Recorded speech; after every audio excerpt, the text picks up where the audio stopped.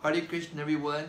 Welcome back to the daily readings of Srila Prabhupada's books, where we're romping through the universe, the history of the universe, by going verse by verse, chapter by chapter, canto by canto, through the Srimad-Bhagavatam, Nigamakapa Tador Galitam Palam, which is the ripened fruits of the Vedas. And Nigama means Shruti. Agama means Smriti.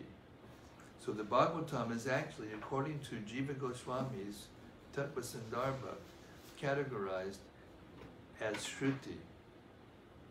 The difference between Shruti and Smriti is that Shruti, the sound is eternal. It cannot be changed, not one iota, not one letter, not one inflection. So when Vedavyas was dissatisfied after he had edited the Vedas and compiled the Vedanta Sutra and the Srimad and the Mahabharata, his spiritual master Narada Muni shows up, and Vyasadeva was able to ask Narada Muni why he was not feeling satisfied, despite the fact that he had done more literary work for the benefit of human society than any other person in the history of the universe. Maybe except for Lord Brahma. And then Narada Muni said, it's because in none of your works did you exclusively glorify the Supreme Absolute Truth, the personality of Godhead. There were always other mixtures of other things.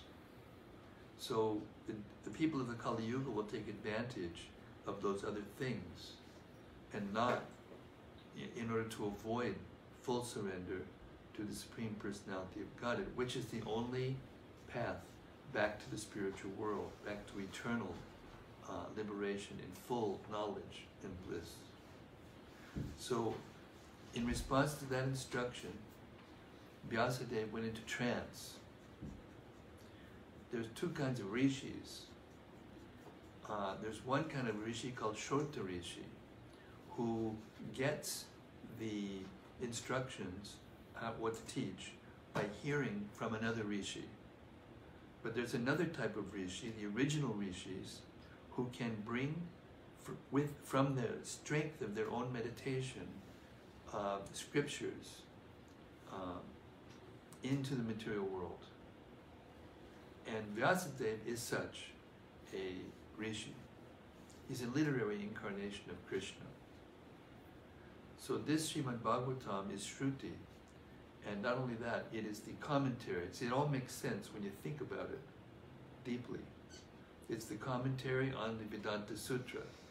The Vedanta Sutra is a summary of the Upanishads and the Vedas, Shruti. Nigama Kalpa Kalitor Palam. The Srimad-Bhagavatam is very, very rare, and it is the summum bonum explanation of the Absolute Truth by Krishna himself. It is co-eternal with Krishna. So that's how lucky we are. That's how fortunate we are, that we get to hear this scripture together. And Sanatana Goswami is another rishi who had that ability to call and lost scriptures into the universe by his meditation. He did so with the Brihad Bhagavatamrita, which is the appendix to Jaimini's version of the Mahabharata, and was delivered to Uttara, the mother of Parikshit, just after Shukadeva Goswami delivered the Srimad-Bhagavatam to Parikshit and left. Parikshit was left sitting there, and some time passed between the time that Shukadeva left and the snake bird bit Maharaj Parikshit. So during that time, Maharaj Parikshit's mother, Uttara, approached him and asked him what Shukadeva Goswami had said to him. So, knowing that there was not very much time, but feeling obliged by the eagerness of his mother, what to speak of the affection he felt for his mother, he agreed and he spoke to her the Brihad Bhagavatamrita, which was then spoken again by Jaimini, who was arranged by Shukadeva Goswami before he left to be sitting close enough to hear the Brihad Bhagavatamrita. So these personalities could remember everything they heard by hearing it once. We no longer have personalities like that in the world, and therefore sometimes even great scholars doubt the efficacy or the veracity of these stories or these historical events in the Bhagavatam and in the Puranas and in the Vedas. So we're very, very fortunate. We should not take this for granted. I've made a vow to read this and the other major books that Prabhupada translated and commented upon every day like this for the rest of my life. I thank you very much, all of you, for joining me. It's ecstatic. Hare Krishna. So let's hear from that Rishi, that great Rishi, Srila Sanatana Goswami, his glorification of the Srimad-Bhagavatam. Srimad-Bhagavata Mahima Stotram. And it goes like this. Sarva Shastra Dipiyusha, Sarva Vedaika Satpala, Sarva Siddhanta Ratnadya, Sarva Lokaika Drikprada. O nectar of the ocean of all scriptures, singular fruit of all the Vedas, rich mine of the precious gems of all conclusive truths. You are the only giver of sight to all the worlds. Sarva Bhagavata Prana, Srimad Bhagavata Prabhu, Kalimandolita Ditya, Shri Krishna Parivartita. O life air of all the Supreme Lord's devotees, O Master Srimad Bhagavatam, you are the sun risen in the darkness of Kali. You are the exact image of Shri Krishna. Paramananda Padaya, Prema Varshakshurayate, Sarvada Sarvasevyaya, Shri Krishnaya Namostume. I bow down to you, who are supremely blissful to read. Your every syllable pours down a flood of prema. You can always be served by everyone.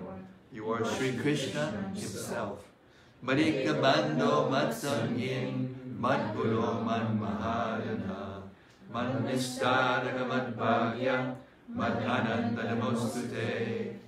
My only friend, my constant companion, my spiritual master, my great wealth, my savior, my good fortune, my source of ecstasy, I bow down to you.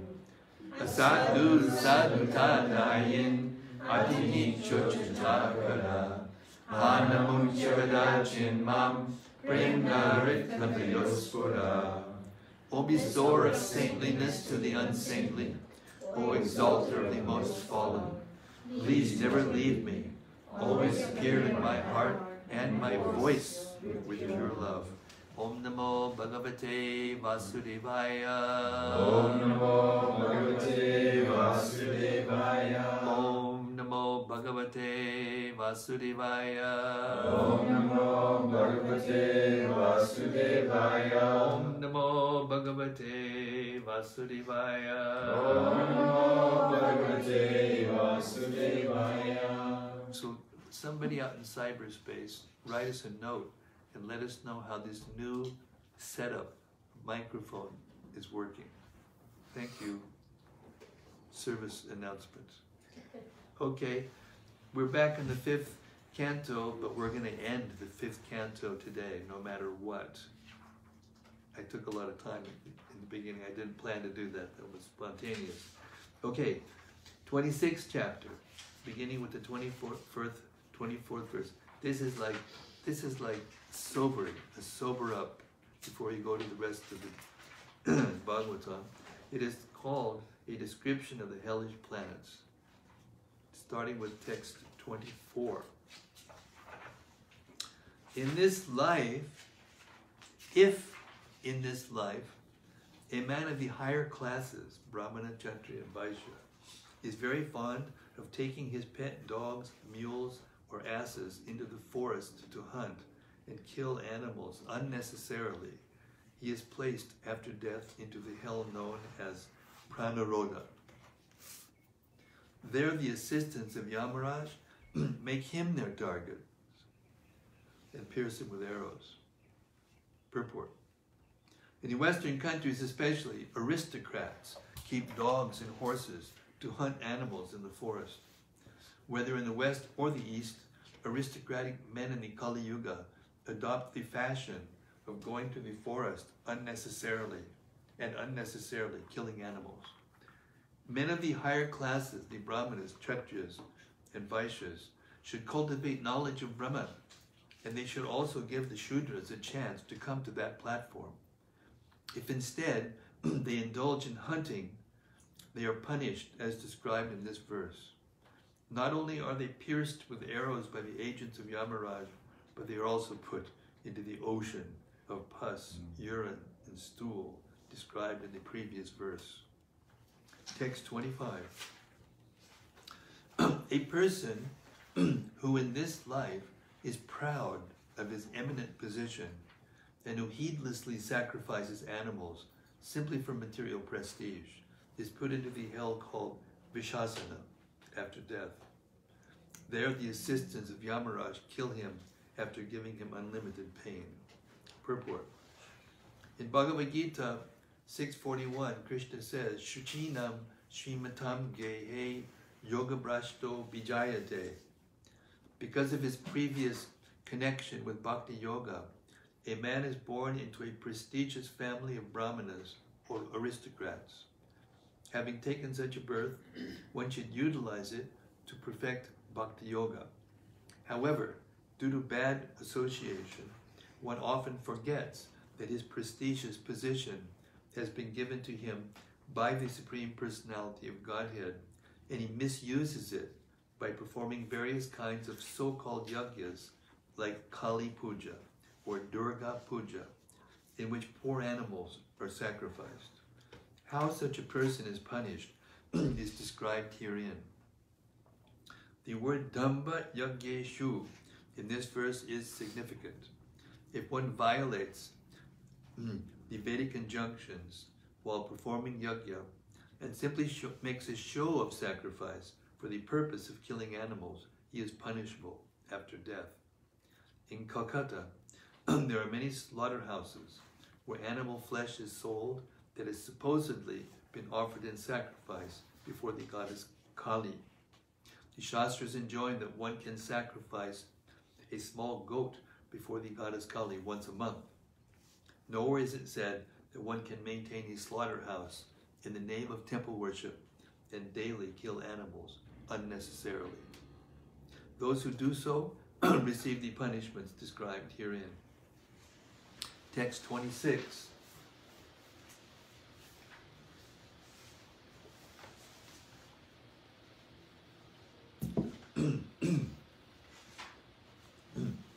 If a foolish member of the twice-born classes, Brahmana, Kshatriya, and Vaishya, forces his wife to drink his semen out of a lusty desire to keep her under control, he is put after death into the hell known as Lala Bhaksha. There he is thrown into a flowing river of semen, which he is forced to drink. Purport.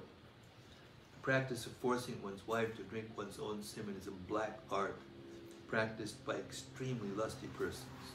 Those who practice this very abominable activity say that if a wife is forced to drink her husband's semen, she remains very faithful to him. Generally, only low-class men engage in this black art, but if a man born in a higher class does so, after death he is put into the hell known as Lala Bhaksha. There he is immersed in the river known as Shukranadi and forced to drink semen. Text 27. In this world, some persons are professional plunderers who set fire to others' houses or administer poison to them. Also, members of the royalty or government officials sometimes plunder mercantile men by forcing them to pay income tax and by other methods. After death, such demons are put into the hell known as Sara-Meyadana. On that planet, there are 720 dogs with teeth as strong as thunderbolts. Under the orders of the agents of Yamaraj, these dogs voraciously devour such sinful people. Purport. In the 12th canto of Srimad-Bhagavatam, it is said that in this age of Kali, everyone will be extremely disturbed by three kinds of tribulations: scarcity of rain, famine, and heavy taxation by the government. Because human beings are becoming more and more sinful, there will be a scarcity of rain, and naturally no food grains will be produced. On the plea of relieving the suffering caused by the ensuing famine, the government will impose heavy taxes, especially on the wealthy mercantile community. In this verse, the members of such a government are described as dasyu, thieves. Their main activity will be to plunder the wealth of the people. Whether a highway robber or a government thief, such a man will be punished in his next life by being thrown into the hell known as Sara-Meyadana, where he will suffer greatly from the bites of ferocious dogs. Text 28. A person who in this life bears false witness or lies while transacting business or giving charity is severely punished after death by the agents of Yamaraj. Such a sinful man is taken to the top of a mountain 800 miles high and thrown headfirst into the hell known as Avijimat. This hell has no shelter and is made of strong stone resembling the waves of water. There is no water there, however, and thus it is called Avijimat, waterless. Although the sinful man is repeatedly thrown from the mountain and his body broken to tiny pieces, he still does not die but continuously suffers chastisement. Text 29. Any Brahmana or Brahmana's wife who drinks liquor is taken by the agent of Yamaraj to the hell known as Ayapana. This hell also awaits any Kshatriya, Vaishya, or person under a vow who in illusion drinks somarasa. In Ayapana, the agents of Yamaraj stand on their chests and pour hot melted iron into their mouths. Purport. One should not be a Brahmana in name only and engage in all kinds of sinful activities, especially drinking liquor. Brahmanas, Kshatriyas, and Vaishyas must behave according to the principles of their order.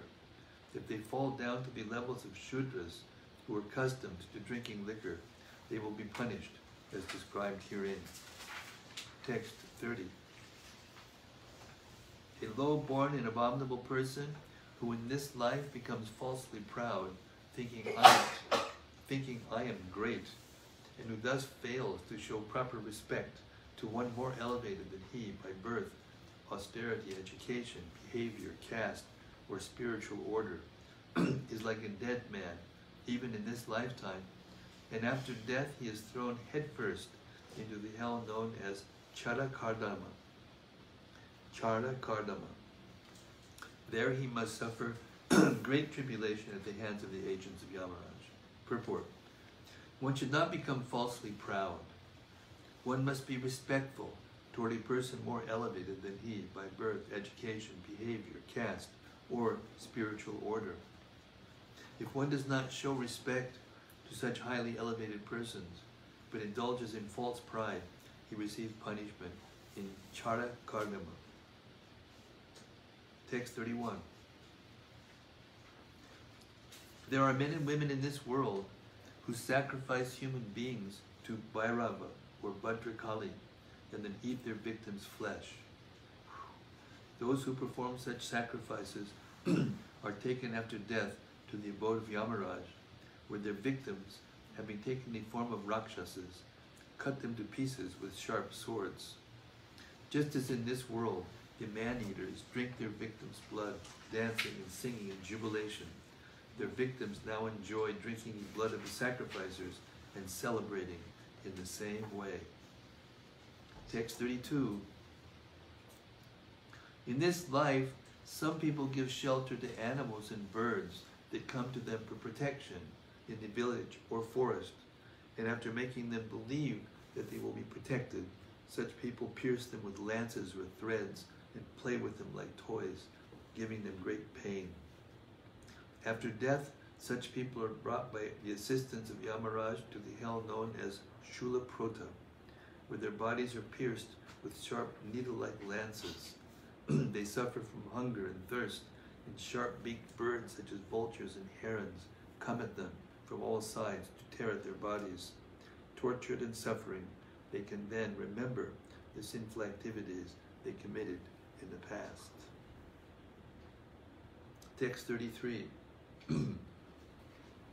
Those who in this life are like envious serpents, always angry and giving pain to other living entities, fall after death into the hell known as Danda Shuka.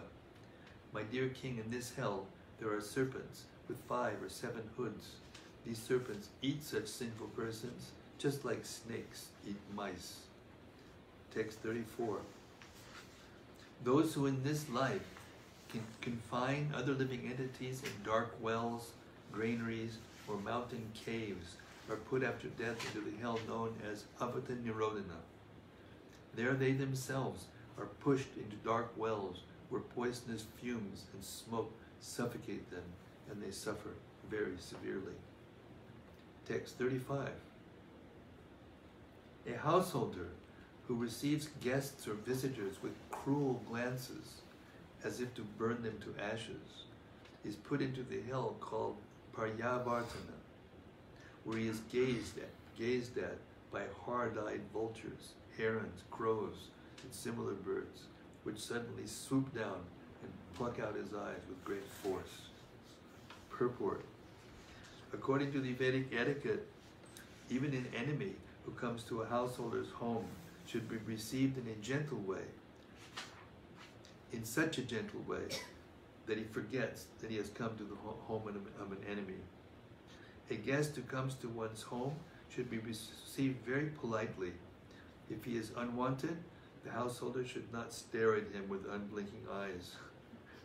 For one who does so will be put into the hell known as Paryavartana after death, and there many ferocious birds like vultures, crows, and herons will suddenly come upon him and pluck out his eyes. Text 36. One who in this world or in this life is very proud of his wealth.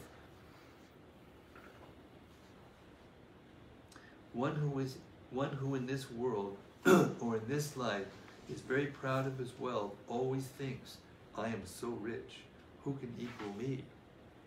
His vision is twisted, and he is always afraid that someone will come take his wealth. Indeed, he even suspects his superiors. His face and heart dry up at the thought of losing his wealth, and therefore he always looks like a wretched fiend. He is not in any way able to obtain actual happiness, but he does not know what it is to be free from anxiety. Because of the sinful things he does to earn money, augment his wealth, and protect it, he is put into the hell known as Suchi Mukha, where the officials of Yamaraj punish him by stitching thread through his entire body like weavers manufacturing cloth. Purport. When one possesses more wealth than necessary, he certainly becomes very proud. This is the situation of men in modern civilization. According to the Vedic culture, Brahmanas do not possess anything, whereas Kshatriyas possess riches, but only for performing sacrifices and other noble activities as prescribed in the Vedic injunctions. A Vaishya also earns money honestly through agriculture, cow protection, and some trade. If a Shudra gets money, however, he will spend it lavishly, without discrimination, or simply accumulate it for no purpose. Because in this age there are no qualified brahmanas, kshatriyas, or vaishyas, almost everyone is a shudra, kalo, shudra, sambhava. Therefore, the shudra mentality is causing great harm to modern civilization. A shudra does not know how to use money to render transcendental loving service to the Lord. Money is also called Lakshmi, and Lakshmi is always engaged in the service of Narayana.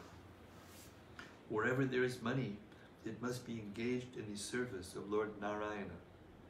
Everyone should use his money to spread the great transcendental movement of Krishna consciousness. If one does not spend money for this purpose, but accumulates more than necessary, he will certainly become proud of the money he illegally possesses. The money actually belongs to Krishna, who says in Bhagavad Gita 5:29, Bhoktaram Yagyatapasam Sarvaloka Maheshwaram. I am the true enjoyer of sacrifices and penances, and I am the owner of all the planets. Therefore, nothing belongs to anyone but Krishna.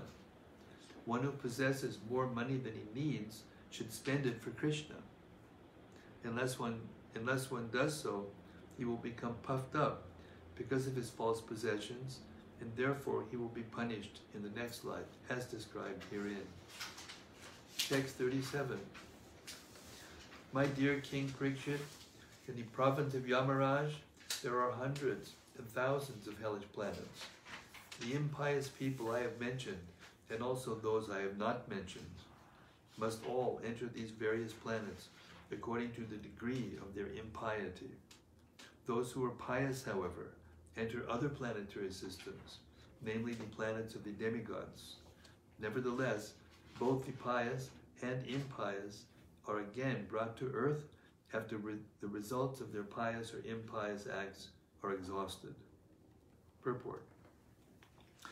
This corresponds to the beginning of Lord Krishna's instructions in Bhagavad Gita, Tata Dehantara Prapti.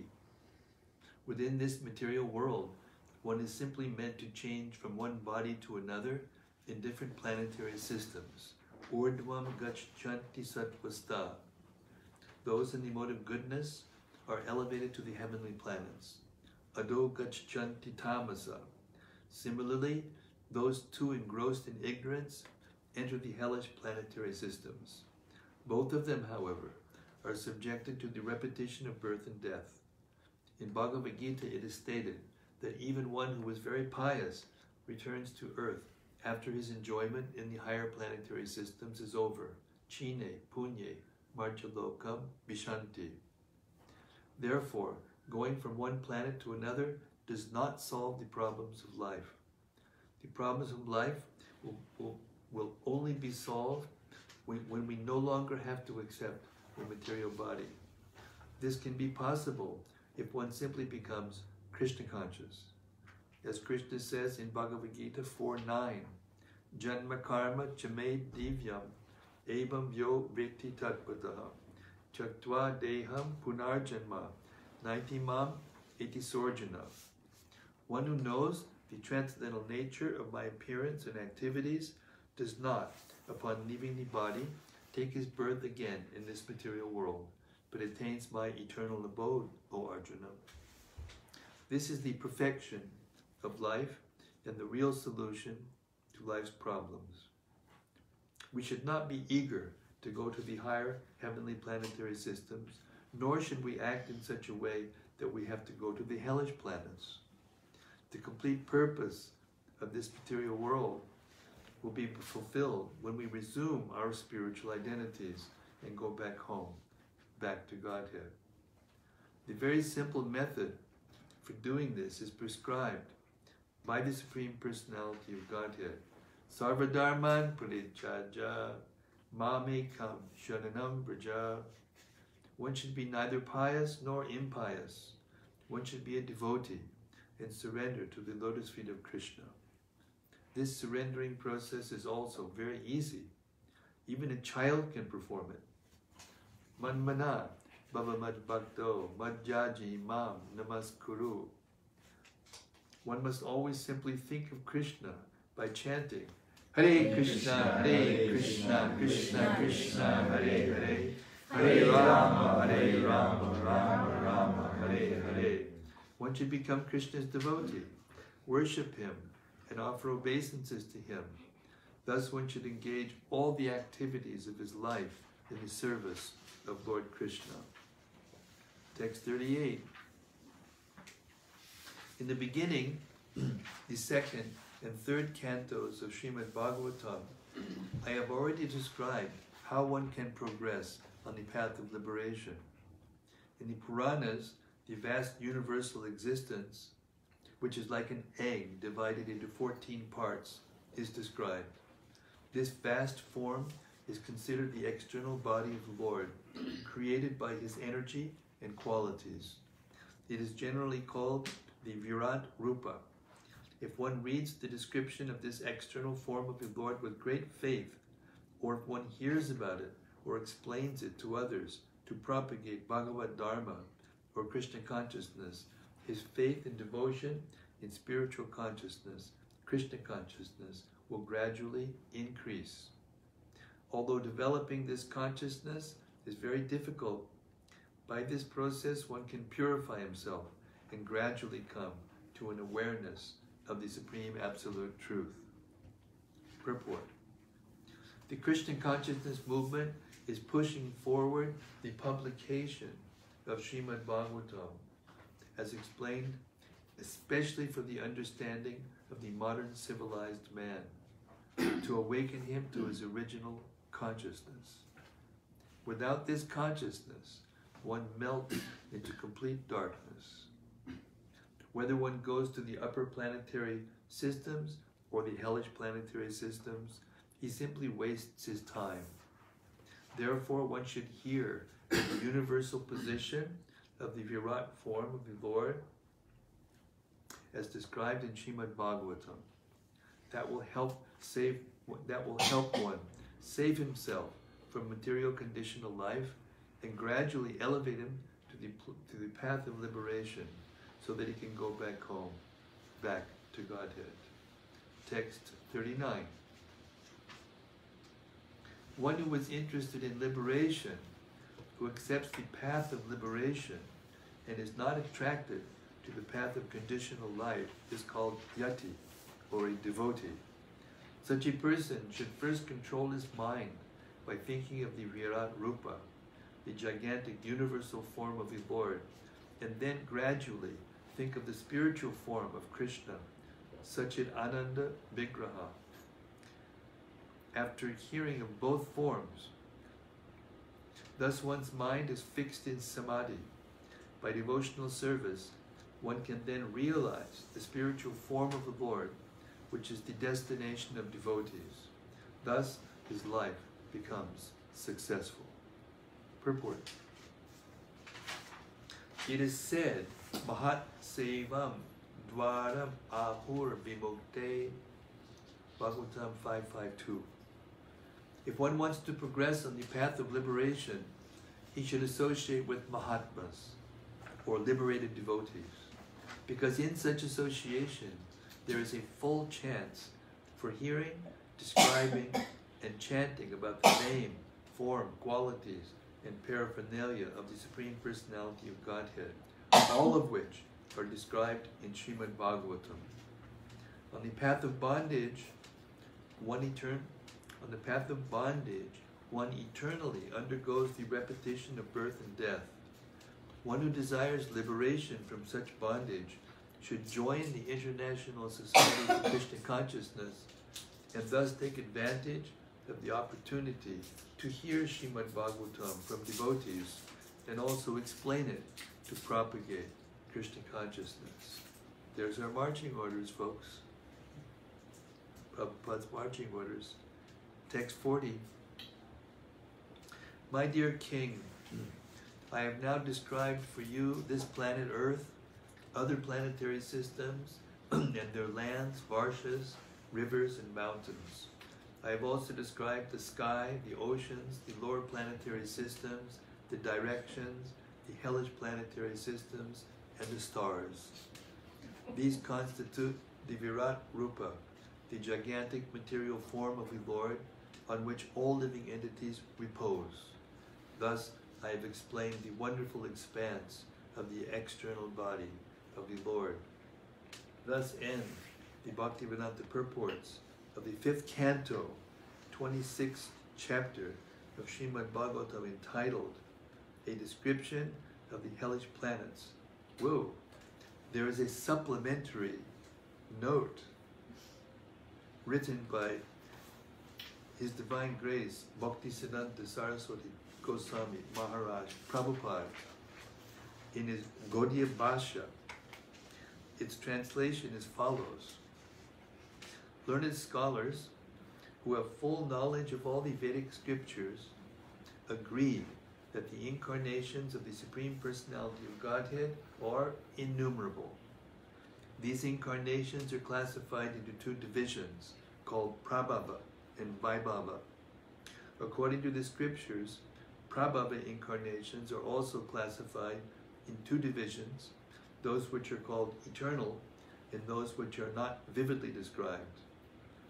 In this 5th canto of Srimad-Bhagavatam, in chapters 3 through 6, there is a description of Rishabhadev, but there is not an expanded description of his spiritual activities. Therefore, he is considered to belong to the 2nd group of Prabhava incarnations. In Srimad-Bhagavatam, 1st canto, chapter 3, verse 13, it is said, Ashtame Merudevyam tu na berjata urukramaha darshayan vartmadiranam sarvashrama namaskritam. Lord Vishnu appeared in the 8th incarnation as the son of Maharaj Nabi, the son of Agnidra, and his wife Merudevi. He showed the path of perfection, the Paramahansa stage of life, which is worshipped by all the followers of Varnashram Dharma. Rishabhadev is the Supreme Personality of Godhead, and his body is spiritual, Satchidananda Vigraha.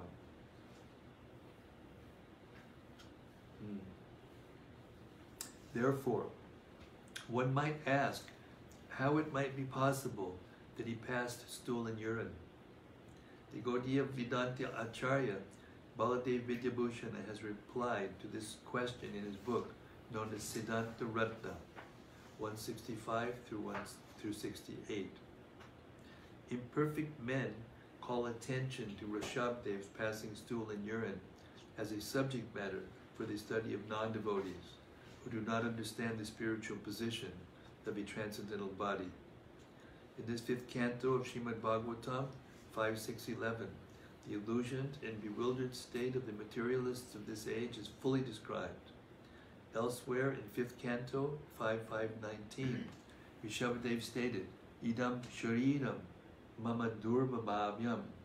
This body of mine is inconceivable for materialists. This is also confirmed by Lord Krishna in Bhagavad Gita 9.11. Avajananti mam mudha manushin tanamashritam padam bhavam ajananto mama bhuta maheshwaram. Fools deride me when I descend in the human form. They do not know my transcendental nature as the Supreme Lord of all that be. The human form of the Supreme Personality of Godhead is extremely difficult to understand, and in fact, for a common man, it is inconceivable. Therefore, Rishabhadev has directly explained that his own body belongs to the spiritual platform. This being so, Rishabhadev did not actually pass stool and urine, even though he superficially seemed to pass stool and urine. That was also transcendental and cannot be imitated by any common man. It is also stated in Srimad-Bhagavatam that the stool and urine of Rishabhadev were full of transcendental fragrance. One may imitate Rishabhadev, but he cannot imitate him by passing stool that is fragrant. The activities of Rishabhadev, however, do not support the claims of a certain class of men known as Arhat, who sometimes advertise that they are followers of Rishabhadev. How can they be followers of Rishabhadev while they act against the Vedic principles? Shukadev Goswami has related that after hearing about the characteristics of Lord Rishabhadev, the king of Konka, Venka, and Kutaka, initiated a system of religious principles known as Arhat. These principles were not in accord with Vedic principles, and therefore they are called Pashanda Dharma. The members of the Arhat community consider Rishabhadev's activities material. However, Rishabhadev is an incarnation of the Supreme Personality of Godhead. Therefore, he is on the transcendental platform, and no one can compare to him. Rishabhadev personally exhibited the activities of the Supreme Personality of Godhead. As stated in Srimad-Bhagavatam 5.6.8, Davanalaskad Vanam Alilahana Sahadena Dadaha. At the conclusion of Rishabhadev's pastimes, an entire forest and the Lord's body were burned to ashes in a great forest fire. In the same way, Rishabhadev burned people's ignorance to ashes. He exhibited the characteristics of a Paramahamsa in his instructions to his sons. The principles of the Arhat community, however, do not correspond to the teachings of Rishabhadev. Srila Baladev Vidyabhushan remarks that Rishabhadev, described in the 8th canto of Srimad-Bhagavatam, is different from the one described in this canto. End of the 5th canto.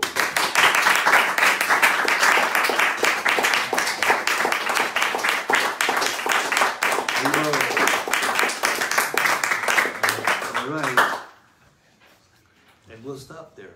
It's almost 7:30, and I have to take rest earlier tonight because I couldn't read this morning because it was up too late. Okay, now we're testing out our new, what do they call this? Shot? No? We just got a thumbs down from our techie. It's not working so well? Really? What are you going to do about it? Upgrade. Huh? Upgrade. Upgrade? My God. What's the problem? Oh, you're taking notes from the... Yeah, they said that when their volume is on maximum, they can hear it, but it's not as loud. Oh, not as loud.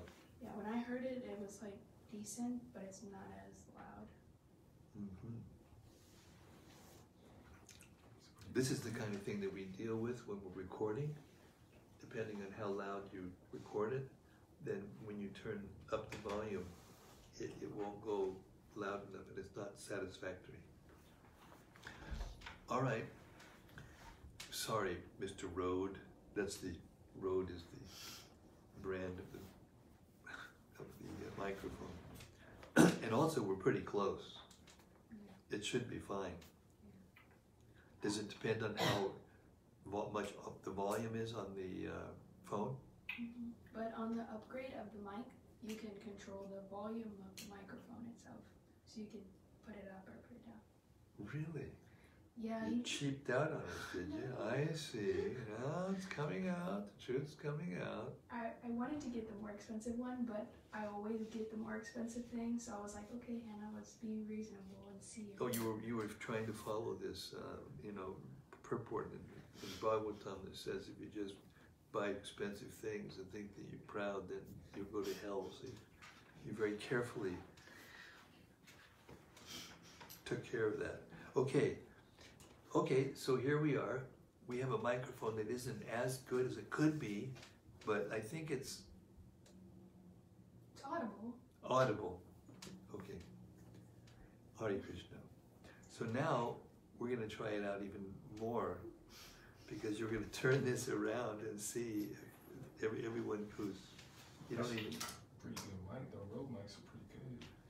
Yeah. I just got one today, but it's like Audio Technica. It's not, I don't think it's good as that one though. That's like, those mics are used for like pretty good, like, projects. I used one before, like a boom mic. There you go. There you go. Okay, kids. It's all yours. I did my thing. Finished the 5th canto. Pretty heavy stuff to hear. Sober us up. Just the prospect of these things happening should be enough to sober anybody up. I have a question. Go ahead. Maybe this is just me being sentimental. But you're not doing Sorry, what I'll you're be close supposed to it. to do. Okay, well maybe this is just me being sentimental, but you know, these descriptions are pretty gruesome. And as we were reading them, you know, I was thinking about how bad it must feel to... Should I turn it towards me? You should. Oh God. That's the way it's supposed to work. I want to be on camera.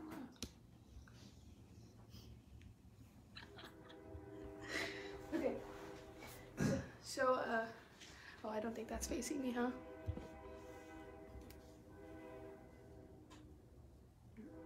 It seems like the microphone is just kind of like Yeah. pointed up. Does that make a difference? Can you hear the train? Somebody can. I don't think that's something I can... All right. Anyways, as we were reading it, I was thinking that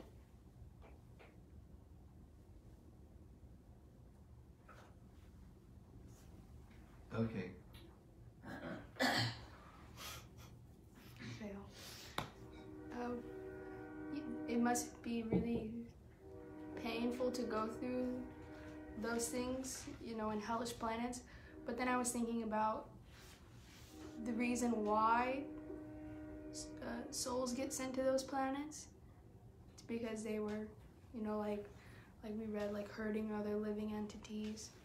And, you know, even though that's punishment and it kind of balances it out, it doesn't take away the suffering that you did cause to another living entity.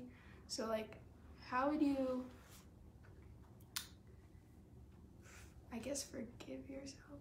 This is what you did just now, unbeknownst to you, was you kind of summarized a very important point in the next chapter of the Bhagavatam, which describes why prayaschita, or purificatory ceremonies, is not enough. Only pure devotional service can purify one of all sinful activities by taking one back to the spiritual world. As long as you're in the material world, you have to somehow or other come in contact with things that are not pure, because the nature of the material world is not pure. Oh, I should turn it towards you.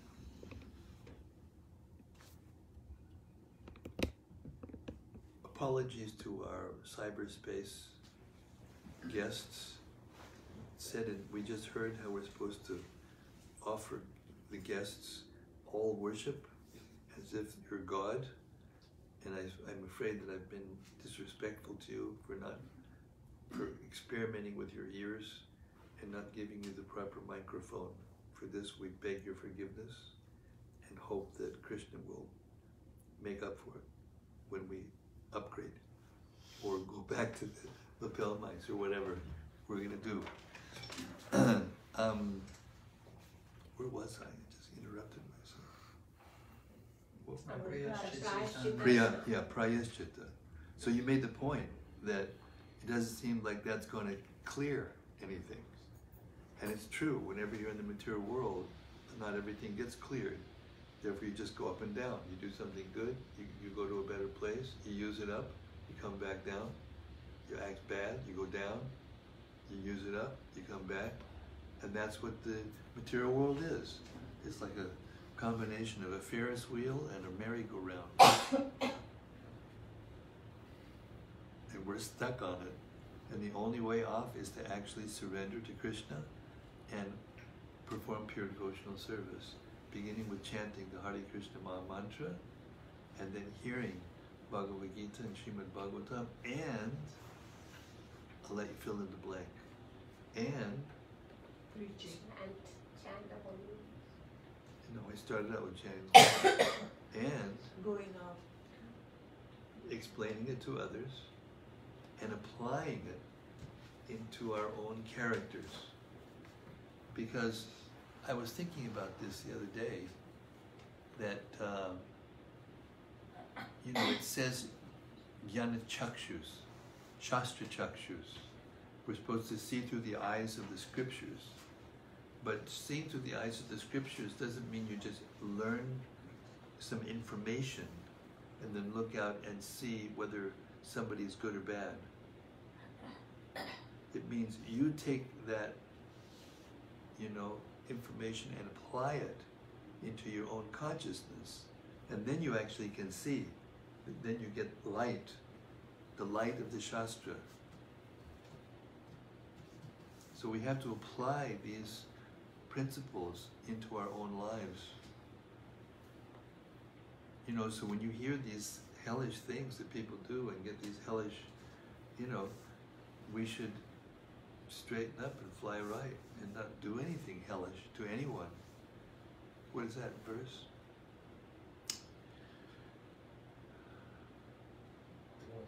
Du manavriya vanir itad dasho malenicha ito binavitorgatus itad tenim avritam.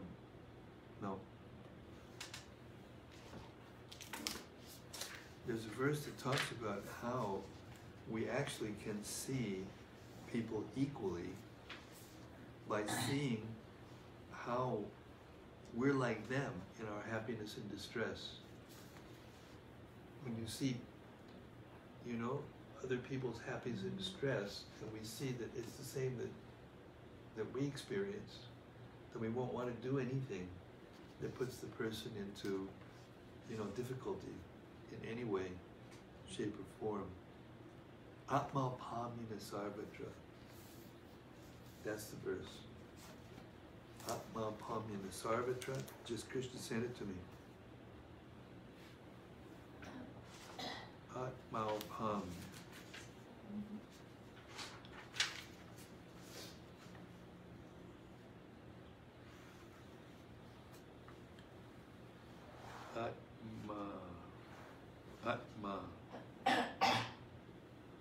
Atma Paumya Basarvatra, 632.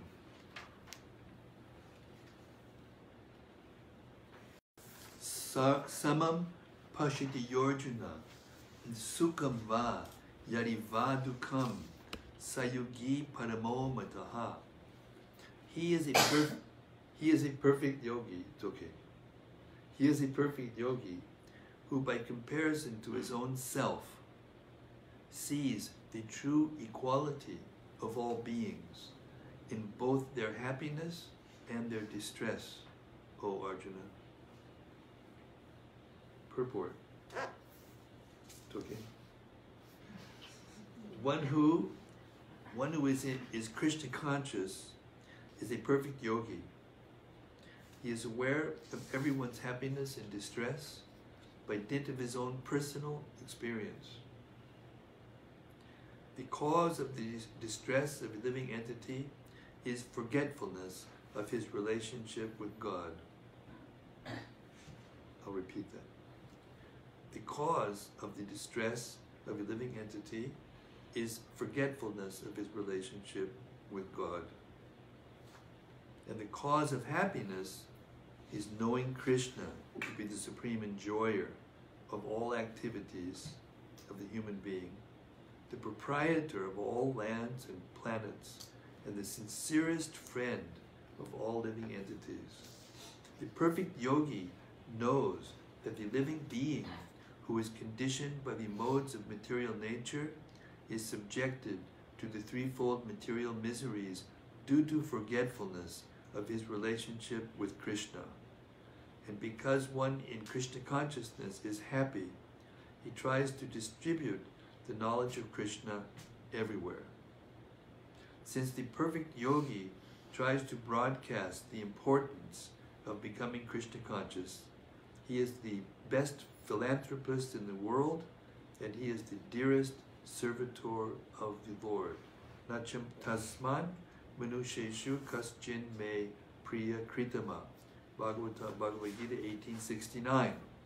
In other words, a devotee of the Lord always looks to the welfare of all living entities, and in this way he is factually the friend of everyone. He is the best yogi because he does not desire perfection in yoga for his personal benefit, but tries for others also. He does not envy his fellow living entities. Here is a contrast between a pure devotee of the Lord and a yogi interested only in his personal elevation. The yogi who is withdrawn to a secluded place in order to meditate perfectly may not be as perfect as a devotee who is trying his best to turn every man toward Krishna consciousness. Srila Prabhupada ki jai. Okay. Okay, we have a question from cyberspace. From Rati Manjari. Dear Guru Maharaj, please accept my humble obeisances. Tonight we heard that even when an enemy comes to our home, we have to receive him in a very friendly manner so that he forgets that he is an enemy. Otherwise, we have to go to hell. We have also heard that when an aggressor comes to our home, we are allowed to kill them. Could you please elaborate on these points? Yeah, if a person comes with the purpose, with a specific plan to kill you, that's different than a person who's he may be an enemy to be just coming to your house unexpectedly, and he's not planning to kill you. He doesn't have a plan to do something like burn it down or steal your wife or do these things.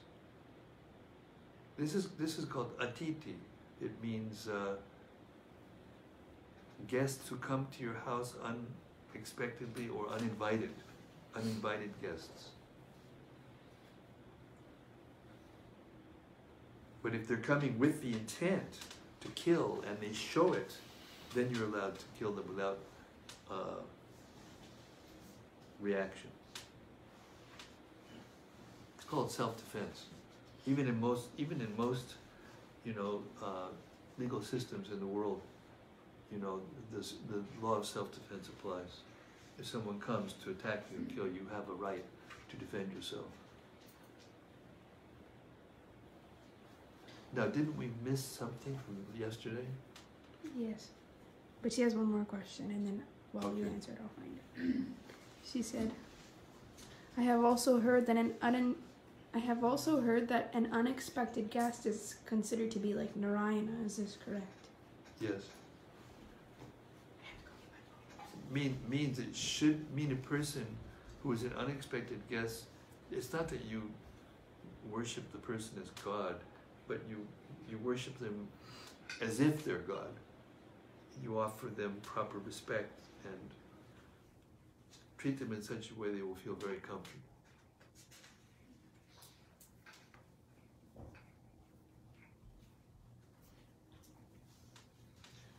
Yes, sir. So some religions and in these descriptions in the Bhagavatam it says you can be punished for a long time. Are they exaggerating when they say it's eternal? Or there seems to be a difference in the Vedic. It's not exaggeration, it's ignorance. There's nothing eternal in this material world. All the activities are temporary. It's ignorance. To think that God would put someone in a hellish condition forever, and there's no chance. I mean, there are actually religious sects who think that there's only a certain number of souls that get, salvation, and everyone else goes to hell forever. Like, there's one of them, I don't remember the name of them, don't offend anybody, that thinks that there's 144,000 souls that are eligible to go back to Godhead, and no one else is. So you have to be on that list of 144,000, or else that's it. You got no hope. Not a very. It's like a naughty or nice list. Yeah, it's like Santa Claus.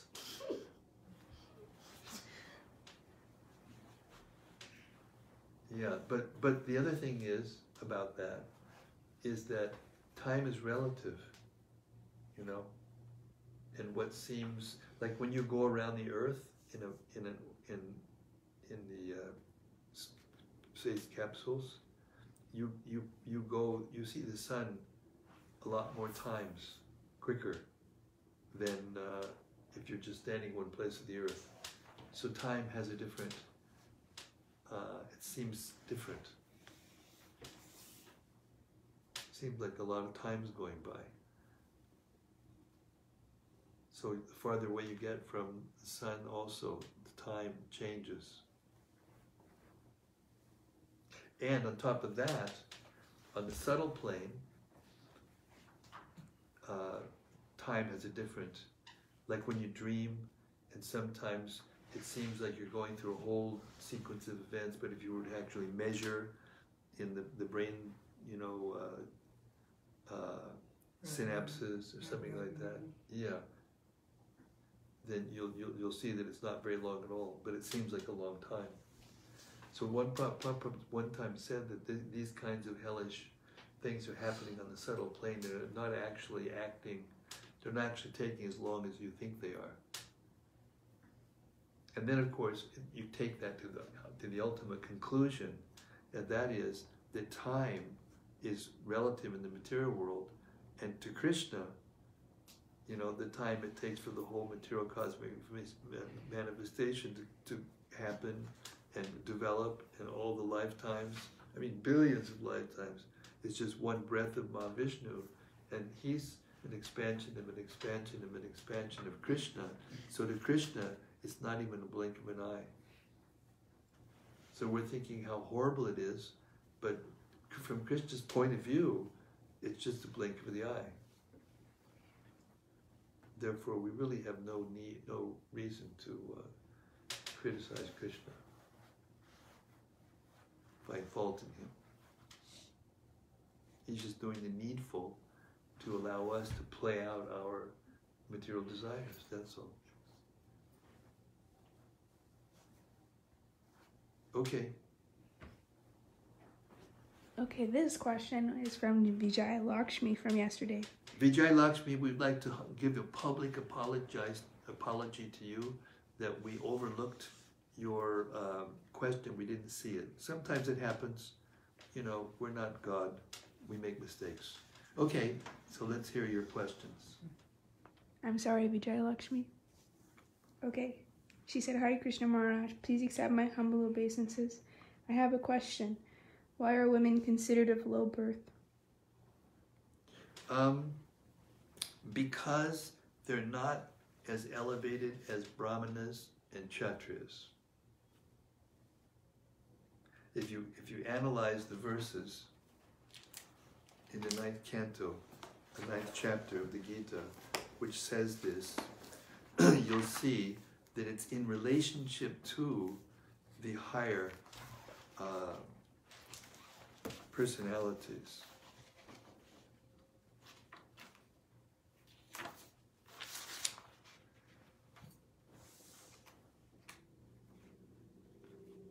I'm sure there's other ways of looking at it also, but this is a fact. You know, sometimes when we take one verse out of context and we don't take it in relationship to the verses around it, we won't be able to understand it completely. So here's the verses.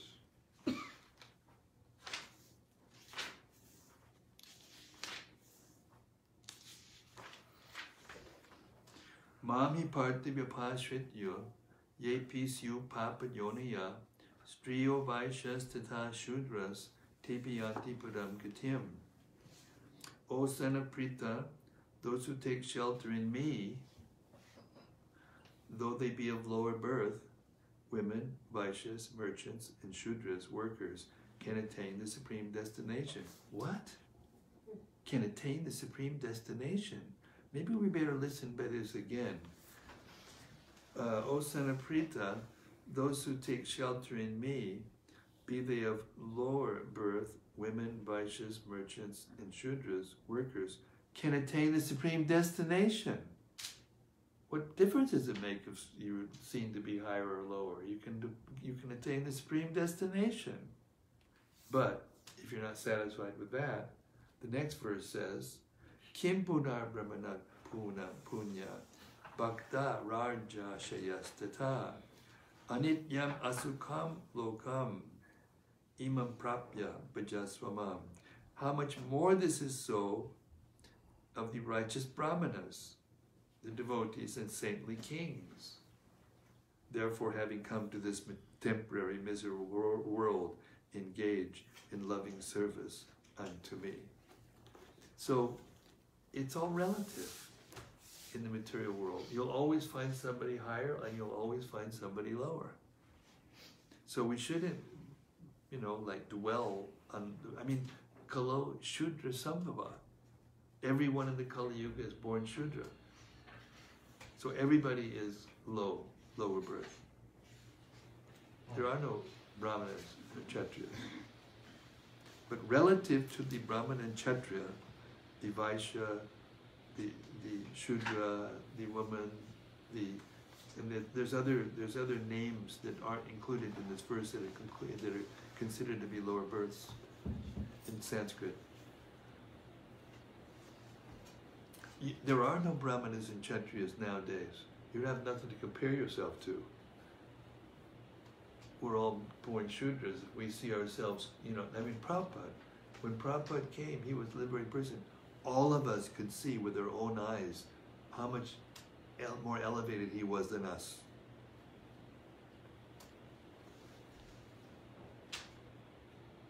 Many devotees used to see Prabhupada.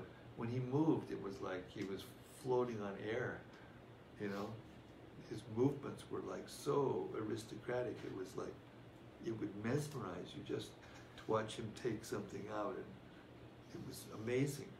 And he was always like that.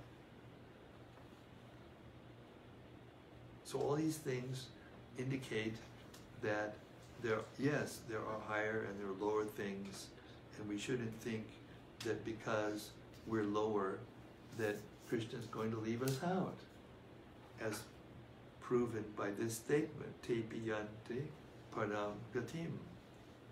We can attain the highest, the supreme destination.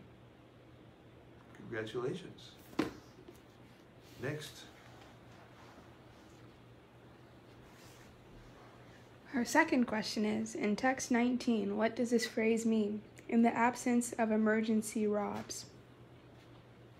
In the absence of emergency, yes, it means that when you're in an emergency situation, you may do something that normally would be considered sinful, and it won't be so taken into consideration seriously. Like if you kill animals and eat them, it's considered very sinful if there's food, regular food available. But if there is nothing to eat except that, it's not considered as sinful. That doesn't mean it's not sinful, but it's relatively not as sinful. Like you were born in as an Eskimo, and you've got nothing to eat. There's no plants. All there is blubber. So you got to eat blubber. That's all you got. Or in the desert, sometimes all I have is, whatever.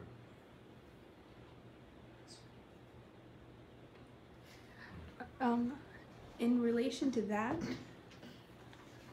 in one of the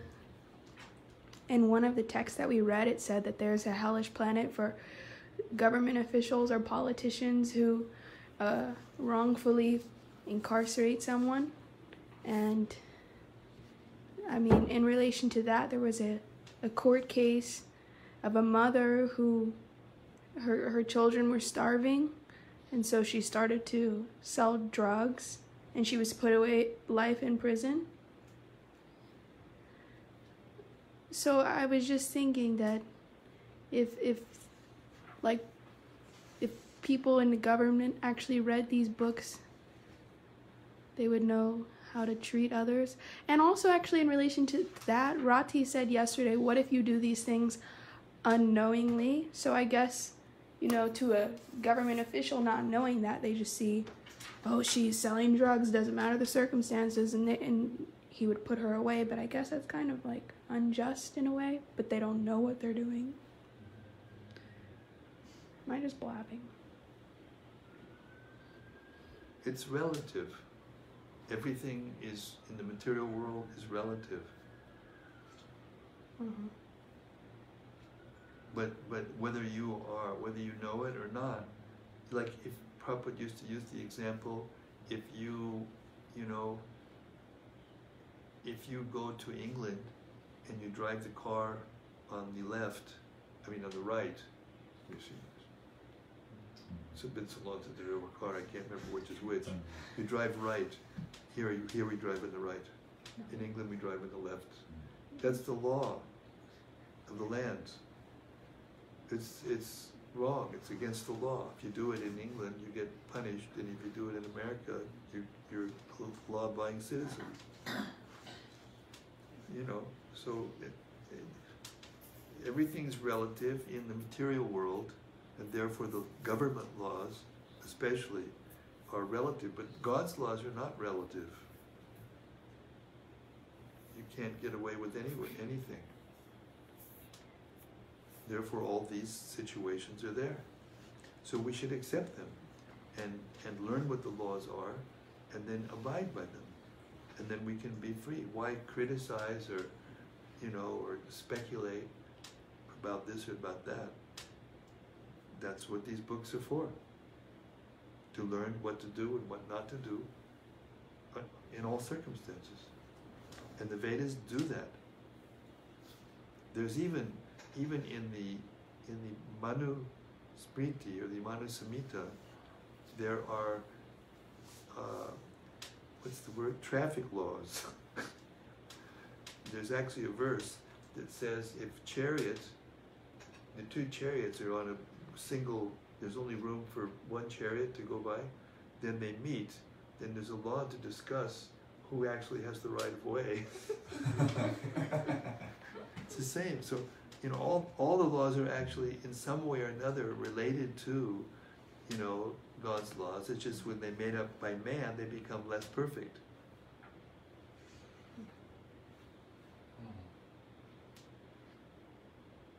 Therefore, the very conclusion of this chapter was very nice.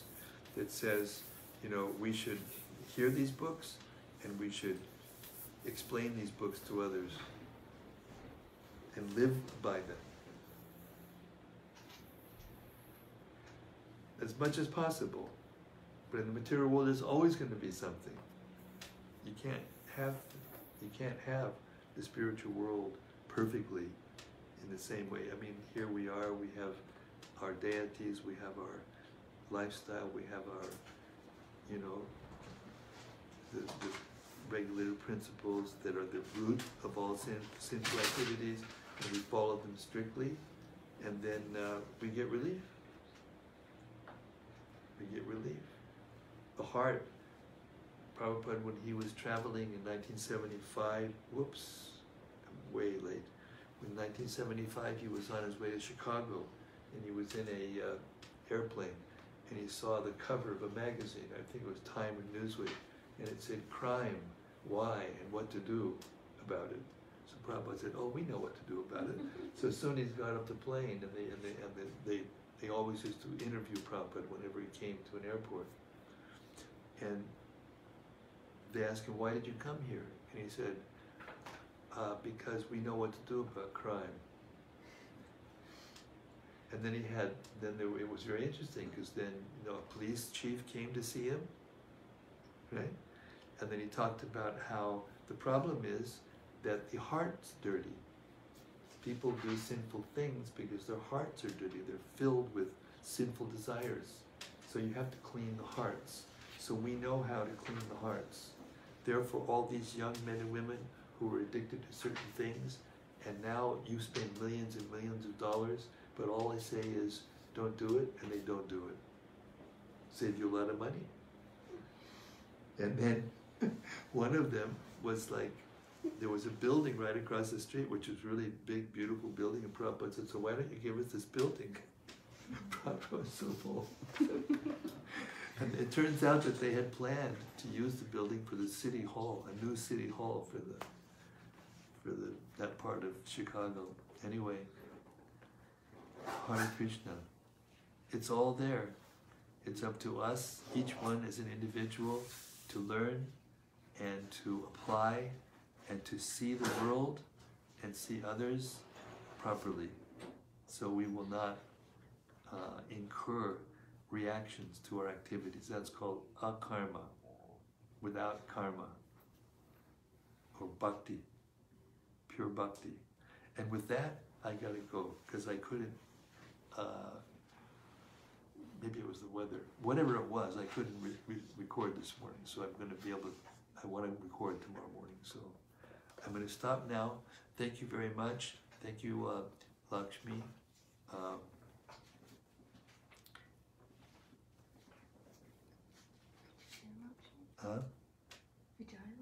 Vijay Lakshmi, thank you very much for your questions, and please keep them coming. Srila Prabhupada ki jai. Srimad-Bhagavatam ki jai. The 5th canto of Srimad-Bhagavatam ki jai. Gaur Premanandi. See you tomorrow for the beginning of the 6th canto, 6:30 Central Time, USA. Hare Krishna.